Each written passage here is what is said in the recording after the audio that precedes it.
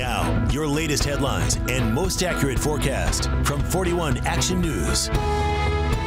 I'm Dia Wall with 41 Action News. Here are your headlines. A growing effort to rename the J.C. Nichols Fountain on the plaza. Mayor Quentin Lucas supports the idea. Supporters want to rename it to Dream Fountain. The street right next to it would be renamed after Dr. Martin Luther King Jr. J.C. Nichols is linked to practices like redlining, which denied African Americans the opportunity to buy a home in certain neighborhoods based on their race. A sign unemployment issues are slightly improving in Kansas. Today, the Department of Labor released the latest unemployment claims for last week. It shows more than 8,000 filed claims. That's down from more than 10,000 claims the week before.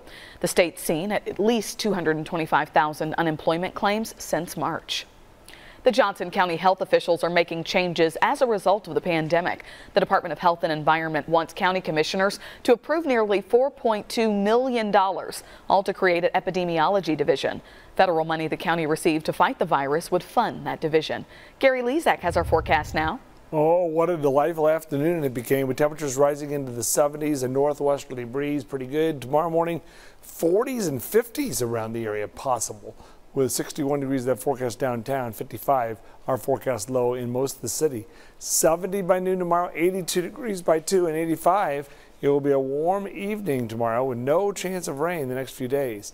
7-day forecast, 85 Saturday, 87 Sunday, and then near 90 Monday, Tuesday, and Wednesday. So a warm pattern continues and not much chance for rain. So there is your forecast. We will get some new data, of course, so we'll keep you updated. Remember to get your news and weather anytime at kshb.com, and we hope you have a fantastic night.